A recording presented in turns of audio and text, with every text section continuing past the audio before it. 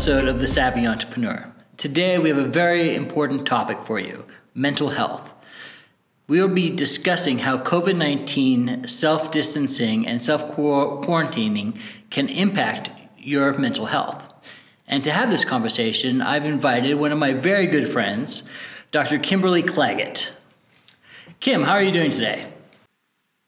I'm doing well, and yourself? I'm doing best as I can, with the self-distancing and everything. I appreciate you taking the time to join me from your home in Los Angeles. How's everything in LA? You know what's interesting? I live in downtown LA, and it's basically a ghost town around here. There's a lot of restaurants, hotels, financial businesses, entertainment venues, and they basically seem to have all closed down. So it's different here. We also found out that there's the first confirmed case in Skid Row, which has a lot of people nervous.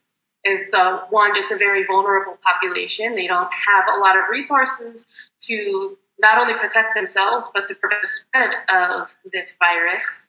So I think people are concerned about the effects now that it's in that community and how it will affect us all. But we're holding up. Yeah, that's scary. People who have limited resources or no resources are a affected class that is often forgotten. Yeah.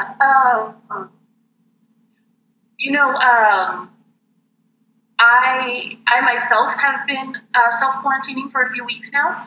And one of the things I shared with my patients before I left was the fact that most of us will be okay. However, not all of us will be. And we have a responsibility, those of us that are in positions to isolate, to even basic things like wash our hands more often.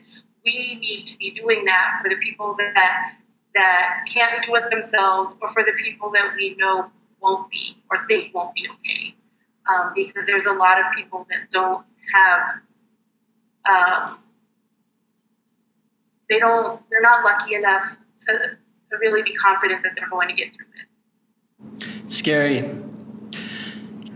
So Kim, can you tell us a little bit more about your background and tell us what you're doing and how that is important to this discussion? I work for the California Department of Corrections and Rehabilitation. I am a psychologist or mental health clinician within there. I have my PhD in clinical forensic psychology. My emphasis was in victimology, which looks a lot at the effects of trauma on people's mental well-being. Let's see. As part of my duties at work, I do work with the inmates in the prison. My specific population is a little bit higher functioning. They tend to be people with depressive disorders, anxiety disorders, personality disorders. A lot of them suffer from trauma in their background, and a lot of their mental health issues didn't come up really or they didn't realize it until they were incarcerated.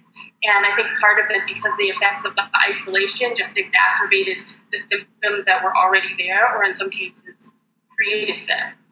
I do a lot of suicide and crisis intervention, and I am a trainer for suicide prevention and safety planning interventions. All those things are super relevant today, especially since everyone is basically in isolation. Do you want to talk about how isolation can impact an individual psyche? Yeah, of course. I think we can all learn a lot about the effects of isolation by looking at the prisoner population in the United States. There is a lot of research demonstrating how isolation is actually really bad for people's mental wellness. If you look at people that have been kept in complete isolation or in like segregated housing, we can see that over time they tend to develop more and more mental health issues. It's very easy to recognize how it can affect your depression and anxiety, but over long periods of time, it can have even more negative effects, increased paranoia, with some people even going as far as like delusional type disorders, and then over time also increasing suicide risk as well. Wow. So with this self-isolation, people are experiencing things some have never experienced before. Most people haven't been forced to reside in their homes 24 hours a day. So for those who maybe don't realize that this is impacting them, what are some of the things that they should look out for to show that they are maybe experiencing some depression or other type of mental illness? So with depression, we often think of it as people feeling sad, and that is definitely one of the symptoms, but it's not the only symptom, and sometimes people don't even realize that they haven't connected that they're feeling sad. I recommend that people look for changes in their baseline level of functioning. So if you're seeing things like you're suddenly sleeping a whole lot more or a whole lot less, which I get it is hard right now because a lot of people are sleeping more than usual, but paying attention to see if it's something more than that. If you're, for example, not able to sleep because you can't get your mind to turn off and you're constantly worrying about what's going to happen tomorrow or next week or from now. Or if you find yourself staying in bed and you're just saying, like, I don't feel like getting up. I don't have a reason to get up. That could be a sign. If you no longer want to do things that used to be of interest to you, if you like cooking and suddenly you don't want to, if you're finding yourself withdrawing from people, not answering phone calls, not responding to text messages, things like that can be an indication that you're starting to go down that path. If thoughts of suicide, if that starts crossing your mind, it doesn't mean you're at high risk, but if you suddenly think like, I'm not going to make it through this, or I lost my job, maybe I'd just be better off dead, those kind of things can be a sign of depression. Yeah, that's really scary. Changes in eating patterns is a big one as well. Oftentimes people that get depressed will eat a lot to help them feel better, and they'll notice that they start gaining weight or just eating way more than normal. And then on the other hand, some people eat a lot less. They feel like they're sick if they eat, or they just don't have an appetite and don't want to eat. So that's a big risk factor. Or warning sign, and increased drinking, drug use, something like that, because a lot of times that helps people cope. They can't necessarily they can't say, I feel depressed right now, but they know that they feel better if they're under the influence and they don't necessarily have to think about it. Self-medicating. Yeah.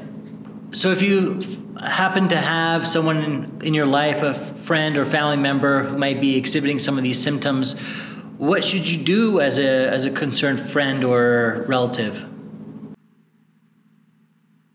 I think the best thing that we can all do right now is just reach out and be present for that person. You don't have to give them advice. You don't have to cure anything. You don't have to tell them what to do. You're just being there and being an active person in their life is really helpful. When we do safety planning interventions for patients that are higher risk for suicide, one of the things we do is identify people in your life that you can just talk to. You don't have to tell them you're depressed. You don't have to tell them that, you're anxious or you're having these negative thoughts, but just people that you feel comfortable just, talking about sports, talking about TV, whatever it might be. The other thing I think is really important is to really validate the way that they're feeling if they do open up to you.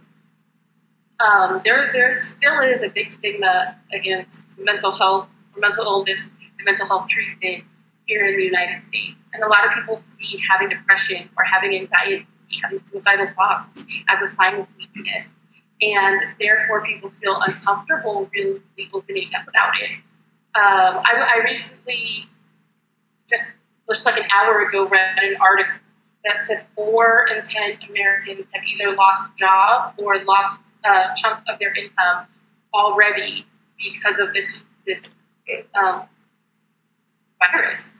And that nearly half of all the respondents in the survey, which was done by Kaiser, have said that stress related to this is taking a toll on their mental health. And that's just the people that can identify that they're having these issues.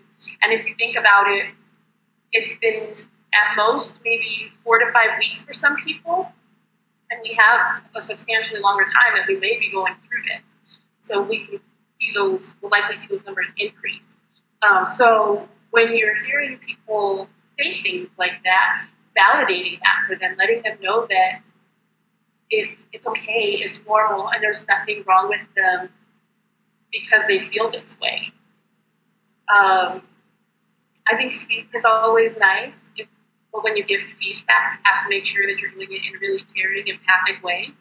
A lot of people that are already feeling depressed and anxious already have negative thoughts about themselves. So if you, when you're talking to them, are giving feedback that maybe sounds accusatory or blaming, that can reinforce those ideas as well. That's a great point. You don't have to fix them. Most people aren't medical professionals, so I love the feedback you gave about just listening and being there for them, showing them that there's people who care about them and who are, there. That's great advice. So let's say you're the person that maybe is depressed, or maybe you don't even know that you're depressed. Do you have some tips and tricks that you can offer our audience about things that they can do to optimize their mental capacity and mental health? So there's a few different ways that you can manage these symptoms. I think first and foremost, if there's something you can do to address the situation that's causing you to feel anxious or depressed, then you should make some attempts to address those. Avoidance is great for coping, especially when you're in kind of a crisis moment, but it doesn't solve the issue. And therefore, later down the road, the next day, a couple hours from now, that's going to come back up. So if you're anxious, say, because you lost your job, and that's, then causing some more depression, you can do things to help your employment. So maybe revamping your resume. Even if you're not applying for jobs, maybe you can look at some jobs. If you can take an online course or thing that may make you increase your employability, that would be nice because you're tackling the problem directly. That's not always an option though, and some of what we're dealing with right now we can't tackle directly. There's so much unknown. We don't know how much longer we're going to be in quarantine. We don't know the complete toll of job losses, what that's going to look like. We don't know if we're going to get sick. We don't know if our family members are going to get sick. And so a lot of that is causing an increase in symptoms just because there's so much fear and unknown with it. So in situations like that, I find distraction techniques really helpful, especially when you're in the moment where you can't get your mind off of it. So listening to music, reading a book, Some people find TV to be helpful. Some people find it to be the exact opposite because you can have it on and you're still in your head. So sometimes that doesn't work. I personally find, and a lot of my patients find, puzzles to be really helpful because you have to really focus on like word searches or Sudoku puzzles. You can't, put all these numbers together and still think of everything that's happening in the world. So it really pulls you out of that. Another great thing to do is, remember that our mind and our body are very connected. And there's a lot of research that says healthy diet and exercise does more for mental wellness than medications do. So first and foremost, really just taking care of your body, making sure you're getting enough sleep, making sure you're drinking plenty of water. If you're able to get into your yard and get a little movement, that's great, especially because sunlight, really helps your mood as well. Break a little sweat. We'd love to eat junk food right now, but if you can put a little bit of a hold on that and make sure you're getting your fresh fruits and vegetables, protein, and that your diet is somewhat balanced, all of that's going to help you.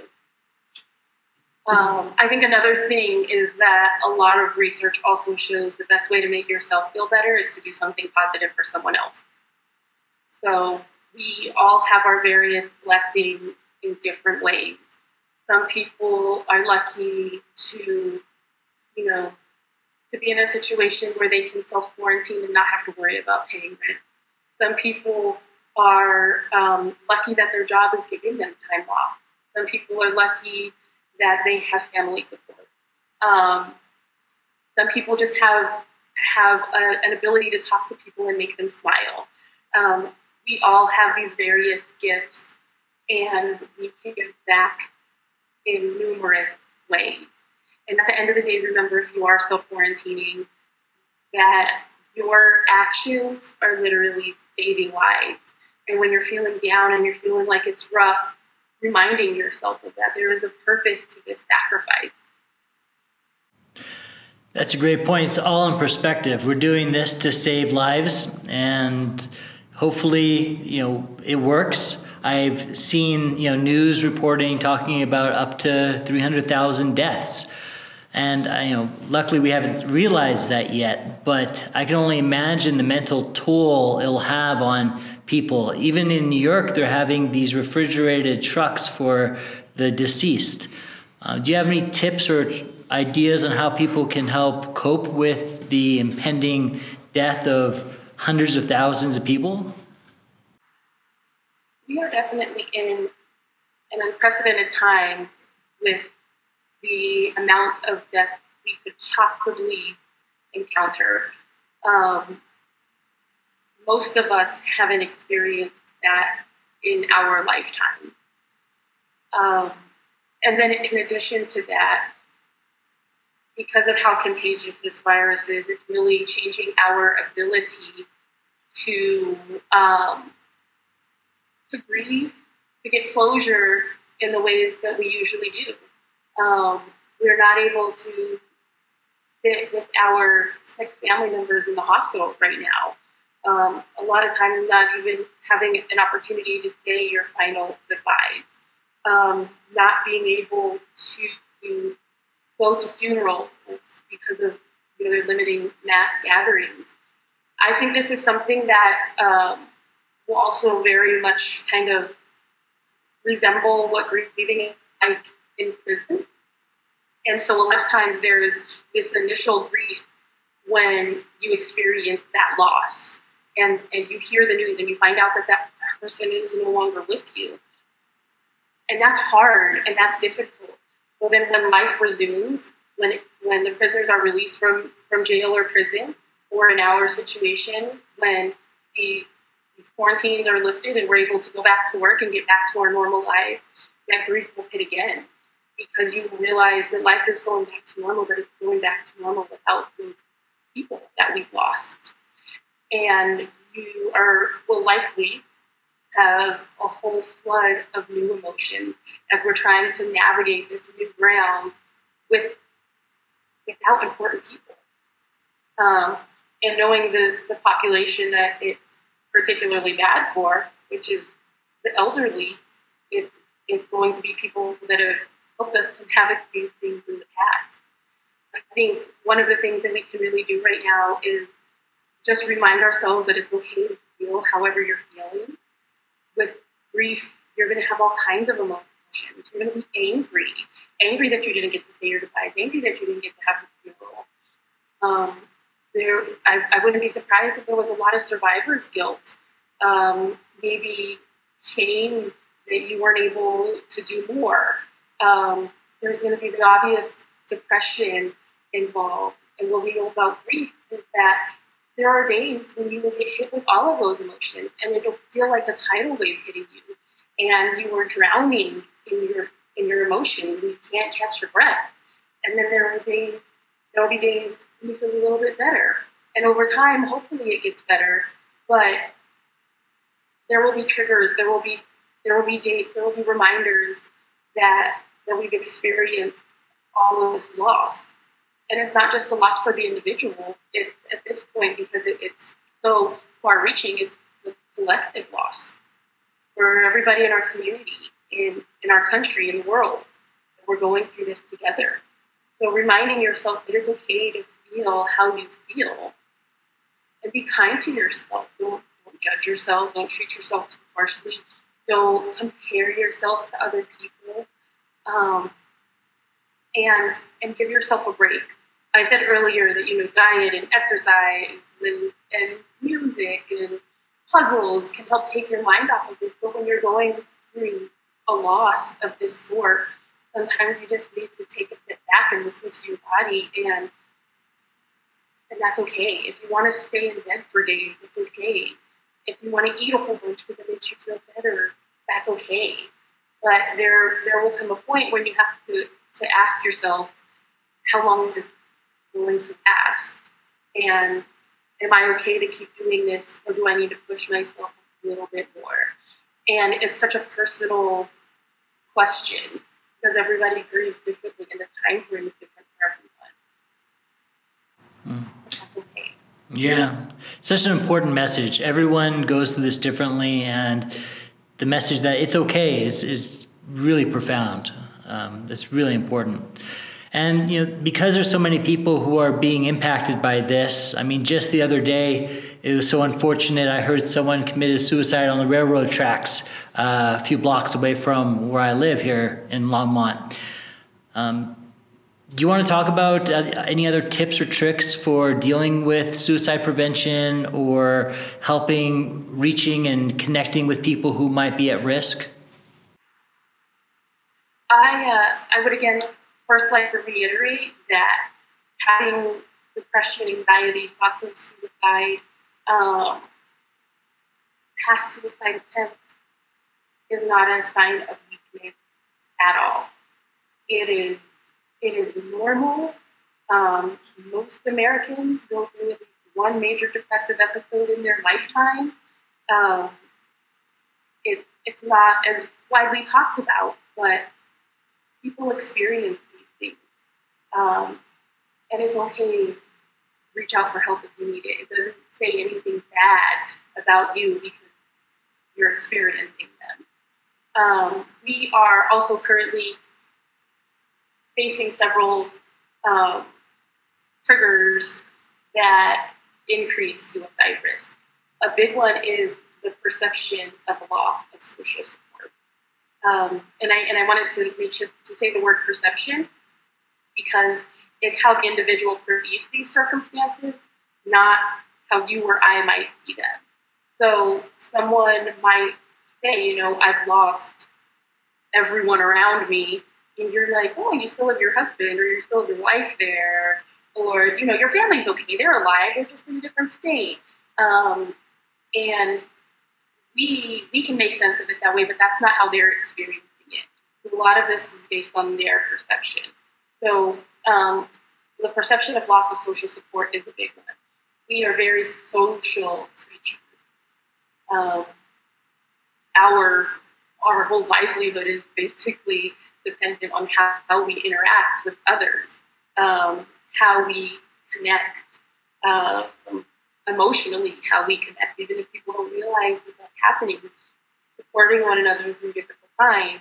And so when you feel like that is taken away from you, it's one of those things that just increases your risk. Another one that we should expect right around now is the loss of jobs and financially how that will affect people. We do know that during economic recession, there is an increase in completed suicides. And we are facing that on levels we never have before in this country. Like I stated earlier, already they're saying 4 out of 10 families have experienced a loss of job or loss of income of some sort because of this. Some people, and there's various ways why this will affect people, some people find a lot of meaning and purpose in their lives through the work that they do.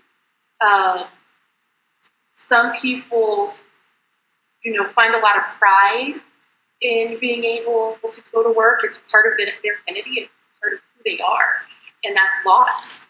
Another part of it is the anxiety that comes up from not knowing how you're going to get by from day to day. How long is your savings going to last? Will you be able to pay rent, buy groceries? Are you going to end up homeless on the streets? And that sounds like it's going from 0 to 60 really quick, but that's what anxiety does and depression does. It makes your thoughts race to the point where you can very clearly see, I lost my job, to I'm living in a tent, and it just happens. It's almost like you can't control it. They just move so fast. And so then people start to worry. They start to feel like they can't provide. After the 2008 recession, we saw an increase in suicide in middle-age and middle class white males. I think in part because they were hit very hard by the recession, and they also tended to be family providers. And so we know with one of the thoughts that people have with suicide is that people will be better off without me.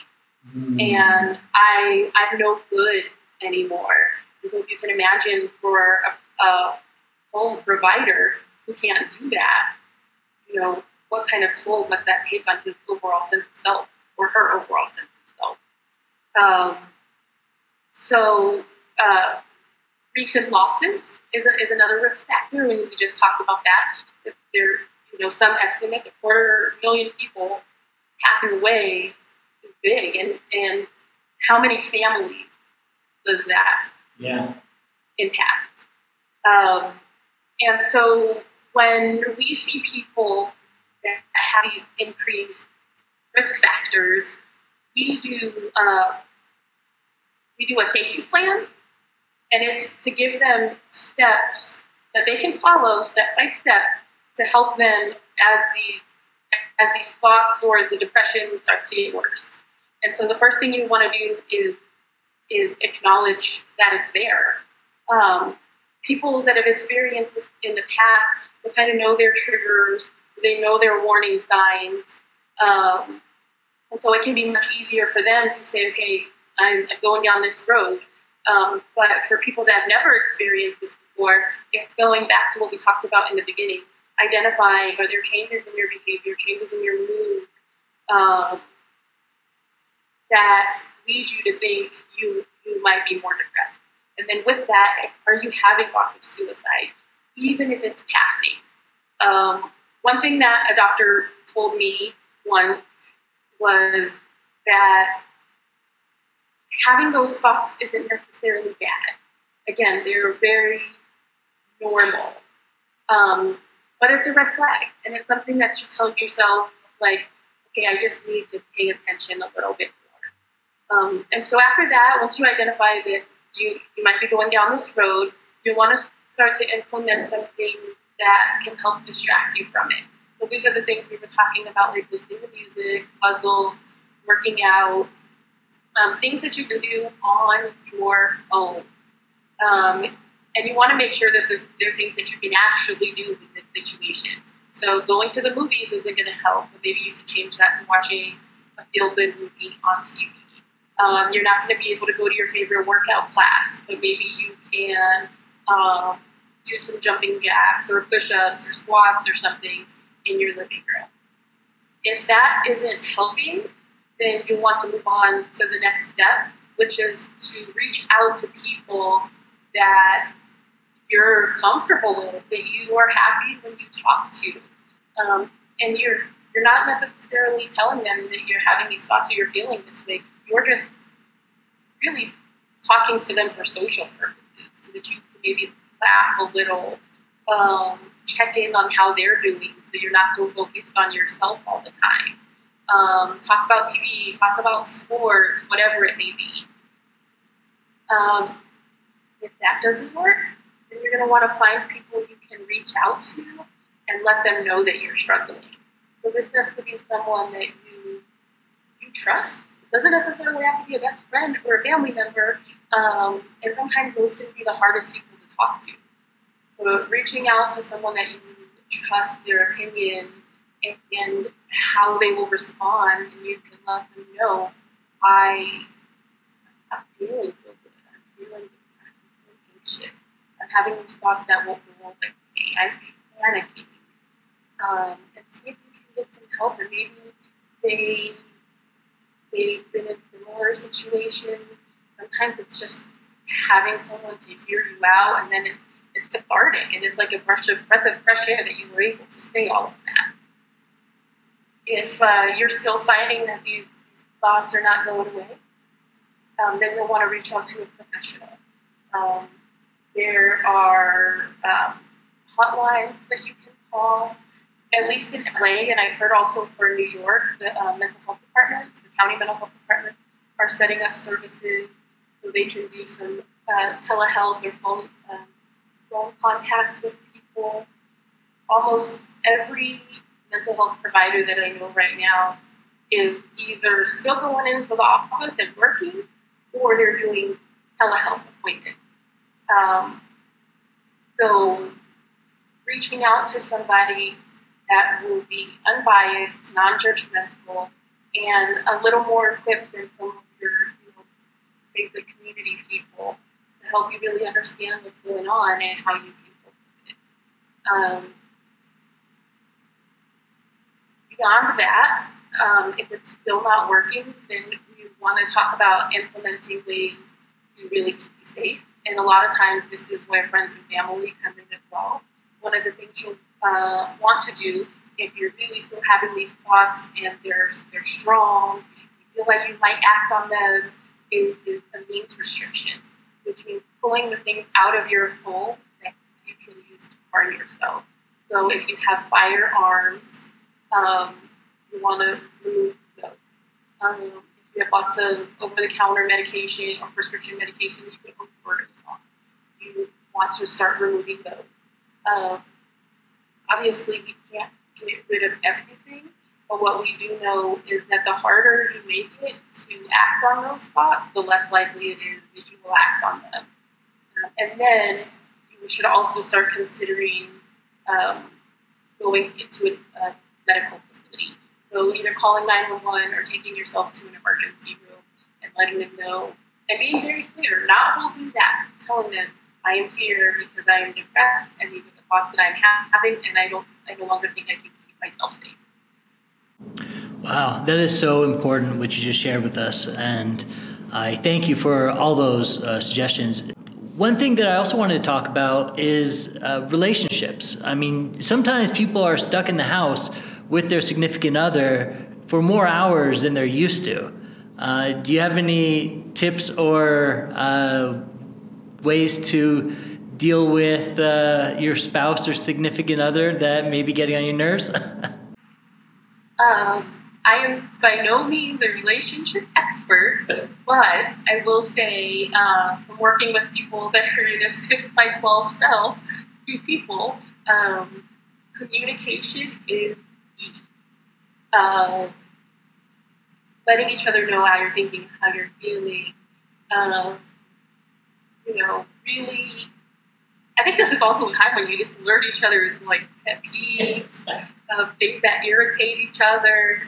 because you're just basically on top of people. So community, like I said, letting you know what you're thinking, how you're feeling, if you're upset, if you need some space. If possible, find a way to get a little bit of space from each other every now and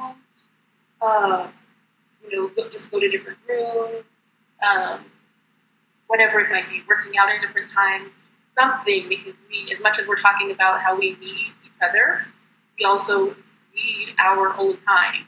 And so that can be really important. Being really caring, forgiving, and understanding for the other person right now as well. As we've said, we're all going to manage this crisis differently. Some people, their depression might come out more as anger or agitation or being short fused or something like that. Some people just want to isolate more and don't want anything to do with anybody. Other people are like, I need you, I need you, I need you. Come with me. And that can be extremely difficult if you're responding in different ways. You're stuck in the same household.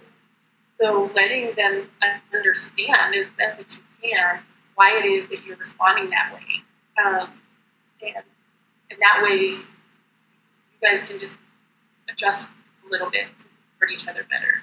And like I said, being really caring and forgiving because it's difficult for everyone. That is so important. Being patient with your significant other, being compassionate, understanding that this is tough on everyone. Those are lessons that we should try to carry over after this whole thing is done with as well. Dr. Claggett, I really appreciate your time in talking to us about all these very important issues. And to you in the audience, if you have a friend or family member who is a potential person who needs help or maybe is lonely, reach out to them, talk to them, engage with them. When we work together as a community, everyone benefits.